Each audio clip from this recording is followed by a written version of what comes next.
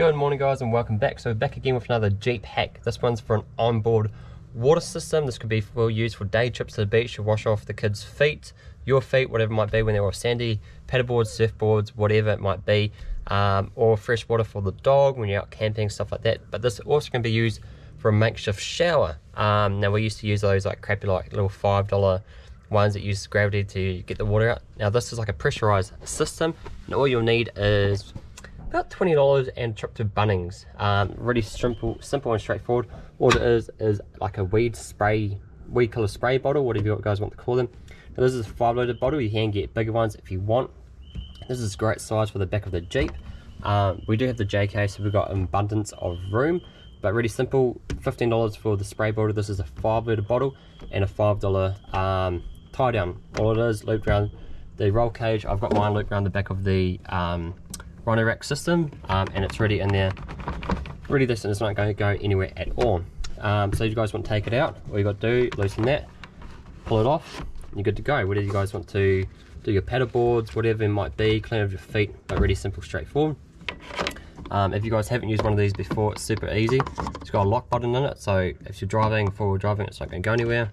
Pressurized button there, pump it up, pressurizes it inside. Get your handle that's actually got a nice little lock on it, so you can lock it off, and you can get different spray features, whether it be like a mist, whatever it might be. You can change it, and then all you got to do, spray, and it's a good stream of water coming out of there as well. Clean the feet off, clean the paddleboard off, clean the Jeep off, clean all the sand off your Jeep, whatever it might be, and the handle can just tuck back in there.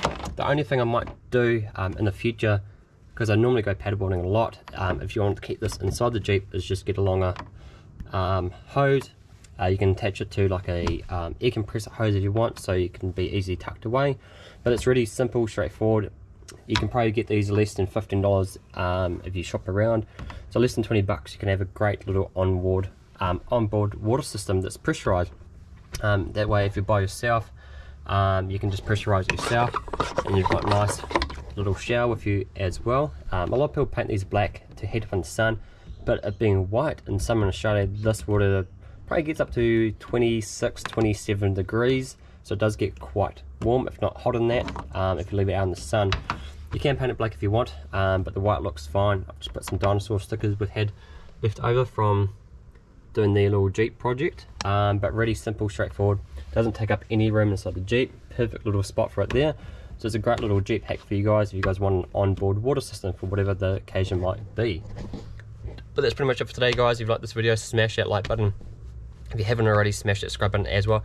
If you guys got any Jeep hack videos you guys want me to make, leave it in the comments below. A lot of people have different ideas of storage inside the Jeep, little nifty ideas like that. If you guys got any ideas, let me know in the comments below. I'd love to see them, and we can make some videos about that as well. But less than $20, you got a perfect little onboard water system for your Jeep. So that's it for today, guys. Thank you so much for watching. I'll see you guys next time.